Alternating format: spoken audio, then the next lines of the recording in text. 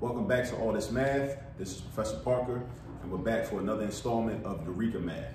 Now, for today's lesson, we're going to get into Grade 3, Module 5, Lesson 17. Grade 3, Module 5, Lesson 17. And what Lesson 17 gets into is having us identify or locate and label fractions on a number line, right? Different fractions. Some of them are proper fractions, some of them are improper fractions. And we're going to talk about how to do that, okay? So you can work with your student on like how to locate and label fractions on a number line. So I got two examples behind me. I got one example over here, and I got another example over here, all right? And this might look confusing when you first look at it, but I'm gonna make it make sense. All right, so again, the instructions to locate and label the following fractions on a number line. So with number one, right, we got a list of fractions. I got 0/6, 6/6, 12/6, 3/6, 9/6. It's always difficult for me to make that TH sound. You might have noticed that. That's a digraph, right? By the way, when you take two letters, a TH sound, when you take two letters that make one sound, it's called a digraph. Your children might learn about that in a reading class, right? But yet we're using that in math. It applies to math. So I want to bring that up because a lot of people are kind of under this false notion that there's this deep separation between math and reading, and there really isn't. So a lot of my work goes toward trying to break that kind of myth, or dispel that myth that math don't got nothing to do with reading and that reading don't got nothing to do with math. They both got a whole lot to do with each other. A lot of our students have challenges with math, not really because of the math concepts, but because of reading issues. So I just wanted to put that out there because that's a diagraph is something that you'll learn about in reading or in a reading class. But yet diagraphs present themselves in math problems, right? Because the TH sound you need, that's important. The TH sound at the end of the number 6, it creates a difference. It lets you know there's a difference between the number 6 and what a sixth is. Those are two different things, right? So if your children don't understand what a digraph is and that TH sound and how that changes what the number is, a lot of mistakes will happen. So keep that in mind too. Anyway, moving right along. We got 1, 2, 3, 4, 5. We got these 5 fractions, right? We want to locate and label them on the number line. First, what I want to do is, based on the denominator, I want to label hash marks on this number line first. And because my denominator is a 6 in all of these fractions, that means I'm going to create 6 spaces between each whole number, each pair of whole numbers. 6 spaces here, 6 spaces here, and 6 spaces here. Again, why am I doing that? Because my denominator is a 6. My denominator is a 6. So I'm going to break this up. I'm going to break each of these up into 6 equal spaces. Now, the way I'm going to do that is, like in between 0 and 1, I'm going to find what I think is the halfway mark. And I'm going to draw a hash mark there, right? And then on the left side, I'm going to create 3 spaces. And on the right side, I'm going to create 3 spaces. So I have a total of 6 spaces. So watch this. Halfway, see that? That's my halfway mark, right? And then I'm gonna cut the half up into thirds. And then that's gonna create sixths all the way across. So I do this, I do like 1, 2, 1, 2. Now I got 6 spaces. That's how you create 6 spaces. So if you ever wanna create a fraction bar that has 6 spaces, or you wanna draw sixths on a number line, all you gotta do, find the halfway mark, and then do 3 spaces to the left, 3 spaces to the right. That's it. Same thing between 1 and 2. Halfway mark, 2 lines to make 3 spaces. And 2 lines to make 3 spaces on this side. I got 6 more spaces. Between 2 and 3. Halfway mark, and then 2 lines to make 3 spaces. 2 lines to make 3 more spaces. All right? So now, I got all my spaces, I got all my sixths. Now what I want to do is, I want to draw boxes around the whole numbers. Because the whole numbers are they're like reference points. So I'm going to draw boxes around the whole numbers. So my whole numbers.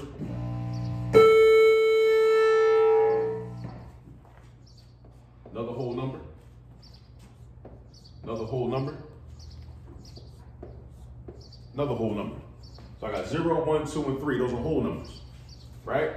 Now, the way I figure out what the fractions are that correspond to the whole numbers is I take the whole number and I multiply it by the denominator. So this whole number is 0. I already know all my denominators are 6 because I got 6 spaces in between each pair of whole numbers. So what's 0 times 6? 0. Any number times 0 is 0, right? So that's going to be 0 sixths. Same thing with 1.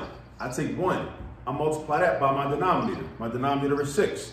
1 times 6 is 6. So I got 6 sixths. Now, also something to remember too, whenever your numerator and your denominator are the same exact number, then that fraction will always be equal to 1. Again, this is something to memorize. Whenever your numerator and denominator are the same exact number, that fraction will always be equal to 1. Then with the 2, I do 2 times 6. 6 is still my denominator. 2 times 6 is 12. If we skip count by 2's, if we do 6 2's, we'll stop at 12. Or if we flipped it around and did 6 times 2 instead of 2 times 6, we skip count by 6's, we do 6 twice, we'll end up at 12 also. Or we can just memorize our multiplication facts, and then we know that 2 times 6 is 12, or 6 times 2 is 12. So this is the same thing as 12 sixths.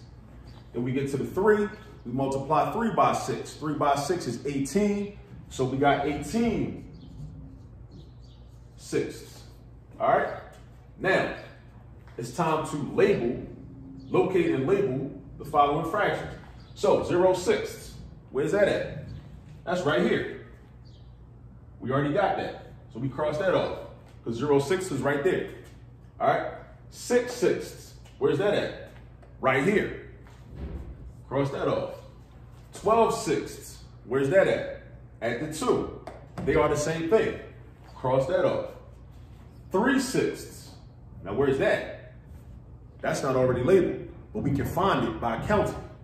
Because if I know, I know this is 0 sixths and this is 6 sixths, I know that 3 of them is going to be in between 0 and 6.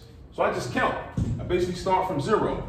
0 sixths, 1 sixth, 2 sixths, 3 sixths. That's it right there.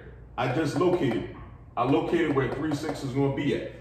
And I'm going to write the fraction right there. That's where 3 sixths is at. See, that's all you got to do. And then we cross it off. Now the same thing with 9 sixths, because 9 sixths is not already labeled, so I got to count. So if I got 6 sixths right here, and I got 12 sixths right here, I got to know that 9 sixths must be between 6 sixths and 12 sixths. It must be. So I'm going to go from 6 sixths to 7 sixths to 8 sixths to 9 sixths. Right there. Right there. That's where it's at. That's where the 9 sixths is. So now I got 9 sixths. Right there. And now we've located and labeled all the fractions in number 1. And that's how you do it. And we're going to do the same thing when we slide over to number 2. Slide over to number 2, we're going to do the same thing. All right? Now, looking at number 2, now we're dealing with thirds. We're dealing with thirds now. And I'm glad because that denominator is a little easier for me to say. We're dealing with thirds now. I got 18 thirds, 14 thirds, 9 thirds, 11 thirds, 6 thirds. All right? So that means each space in between 2 whole numbers is going to be broken up into thirds. So the way I break a whole number up into thirds is I write 2 lines or 2 hash marks. So between 2 and 3, 1, 2. Between 3 and 4, 1, 2. Now remember, 2 lines makes 3 spaces. 2 lines makes 3 spaces. So don't let that confuse you. Don't think to yourself, well, oh, I thought we were making 3 spaces. We are. 2 lines makes 3 spaces. See, now we got 1, 2, 3. And we got 1, 2, 3. And then between 4 and 5, we do the same thing. 1, 2, 3. Then between 5 and 6, we do the same thing. 1, 2. Right? And we can stop there.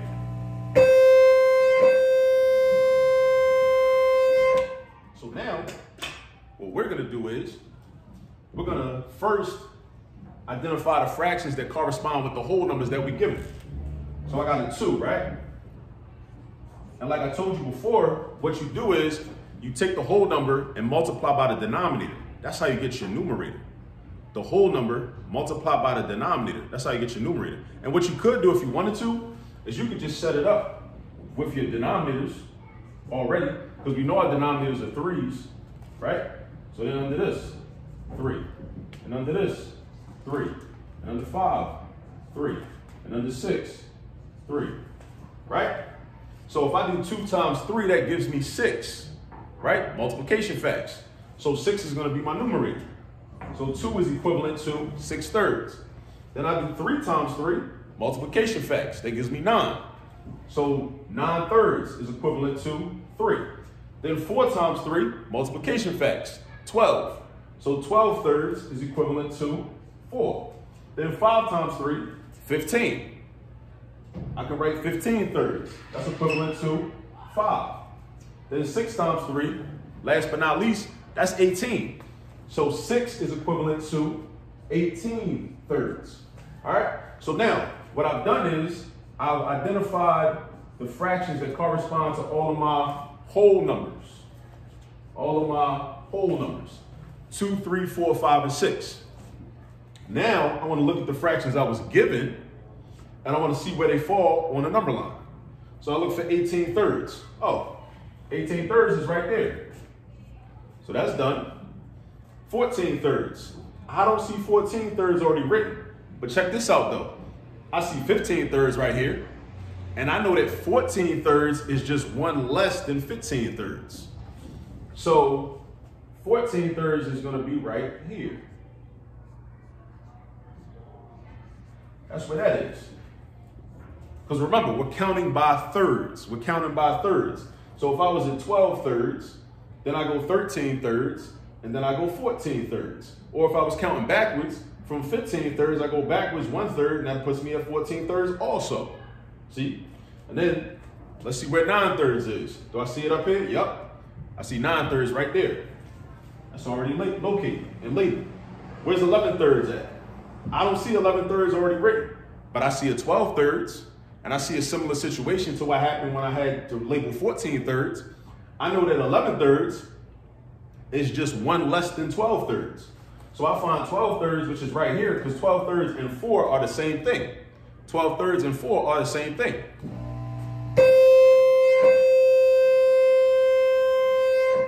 So basically, since 12/3 and 4 are the same thing, that means that 12/3 is right here. 11/3 is just 1/3 less than 12/3. So I could just label the 11/3 right there. Now, lastly, 6/3. Do I see 6/3 up here? I do. 6/3 is right here. 6/3 is right here. And it corresponds to +2. So we have just located and labeled the following fractions in 2 examples, and I hope that was helpful. Now, there's some more examples in the Eureka workbook that where you can like practice these skills, right? Because that's important. It's all about practicing. With these videos, I can show you how to do it, but you really are going to learn it, and it's really you're going to develop a mathematical muscle memory by really practicing and doing more and more examples on your own. You know what I mean? So again, hope that was helpful, and until the next video, be well. Have a good day. Peace.